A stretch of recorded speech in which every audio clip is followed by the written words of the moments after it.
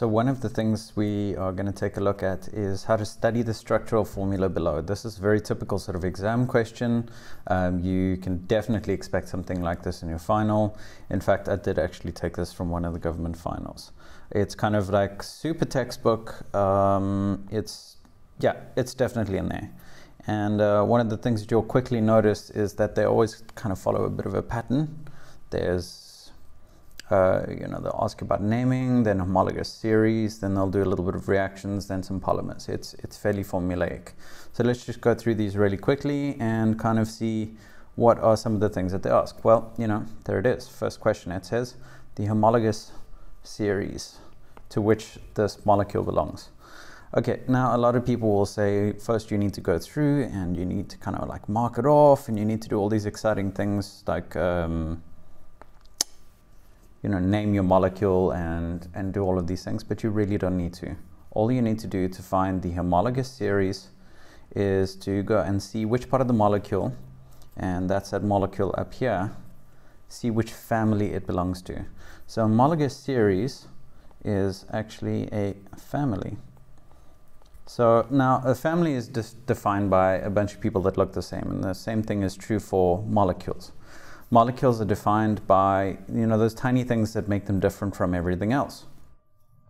Now in organic molecules, the standard organic molecule is a bunch of carbons all in a row and one after the other. Now any change to that is a functional group. So what we do is we kind of take a look down our chain and go, okay, well there's a carbon, there's another carbon.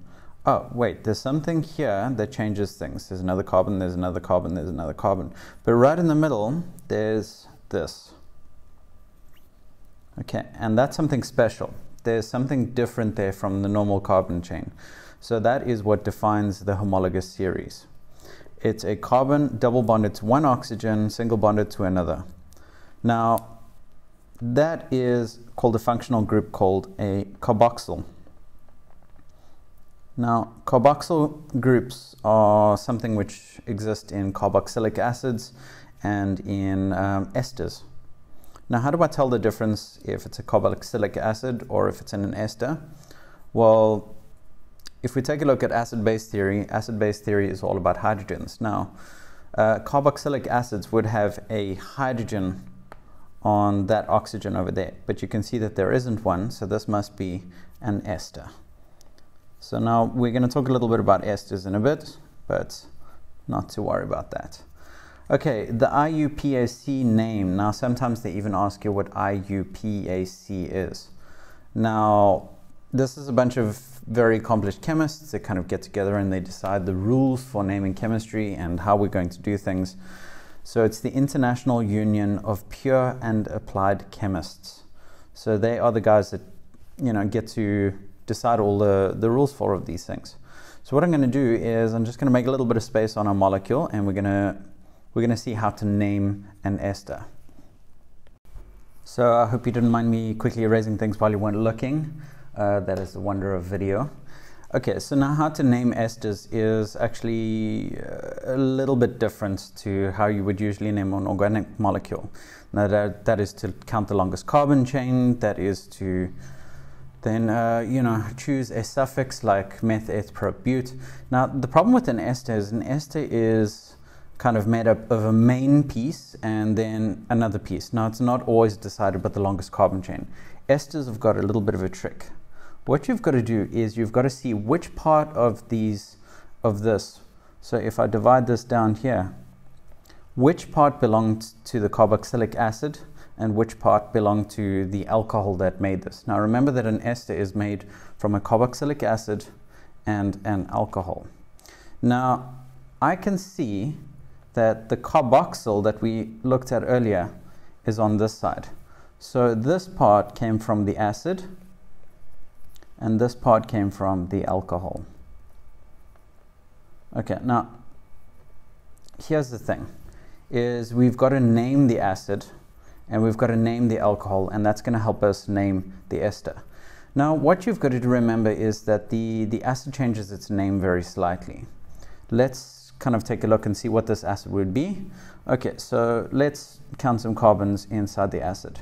So that is 1, 2, 3, 4. So that makes bute. And then what we find is that they are single bonded to each other, so that is butan. Now it wouldn't be butane because it's a carboxylic acid. So instead of that E at the end, what we're going to do is we're going to say that this is butanoic acid. So butanoic acid would be the one that goes in here. Now the alcohol is much, much easier because the alcohol is on the other side. 1, 2, so that is eth. Single bonded, that is an. And because it would have been at the end, I would have just said ethanol. So ethanol and butanoic acid have gone together to give this ester. Okay, right, now if you guys are reading a little bit ahead, you might have actually figured out that I'm busy answering question 2.1.3. And you're saying, okay, well, you know, why don't I do 2.1.2? Well, we can do both. So what actually happens is that when butanoic acid becomes an ester, it becomes butanoate. So this is butanoate. Okay, so butanoate is the ester form of butanoic acid. Now what happens is that I get a 2-carbon side chain hanging onto that butanoate. Now 2-carbon side chains always go on the front of a name, so this is ethyl butanoate. Now notice that there's a bit of a gap in the name, and the reason that there's a gap in the name is because there is a gap in the carbon chain. So let's just highlight that. Let's just actually make dead certain that everyone's on the same page here. Here we go. So see that there is a break in the carbon chain. So ethyl butanoate. Okay, now you've got to be very careful to name the side chain, put it on the front, and take the acid and change its name from butanoic to butanoate. Really cool thing is that means that we've actually answered one of our previous questions. So there we are. We've got the Iupac name for the organic acid used in its preparation. Oh, okay, well, this is butanoic acid. Okay, butanoic acid. Awesome. Okay, so, all right. Now we are going to carry on.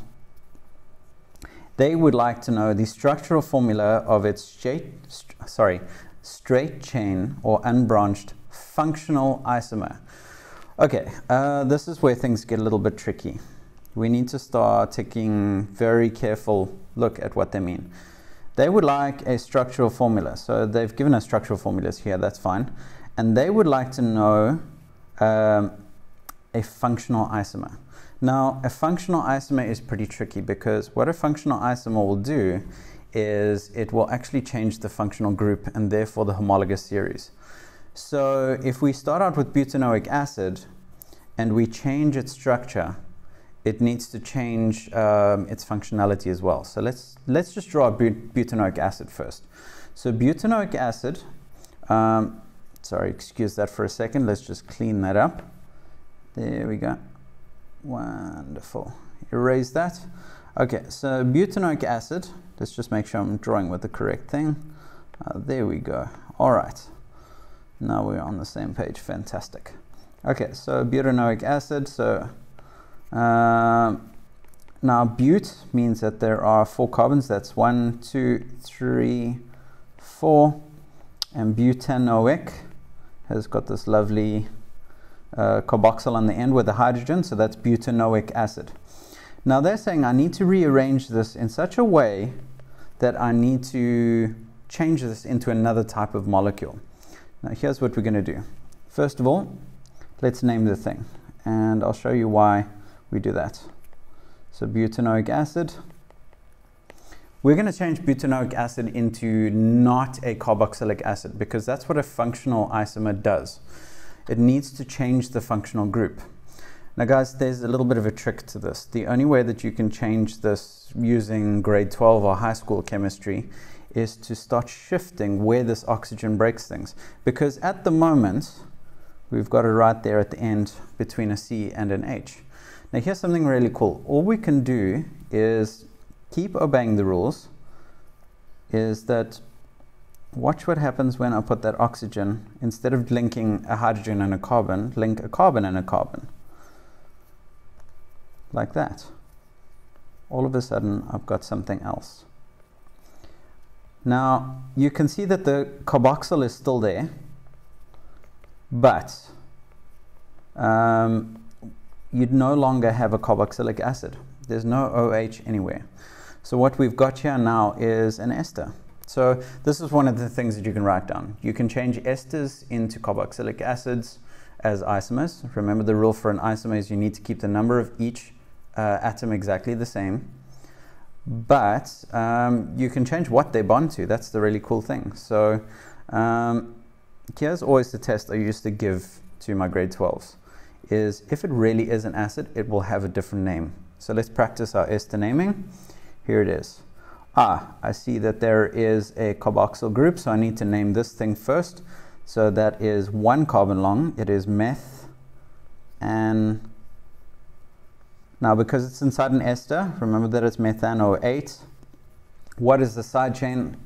Okay, well, 3 carbons long is the side chain onto my methanoate, propyl. Now, the sign of a true ester is that, the true isomer is that it's going to be a different name.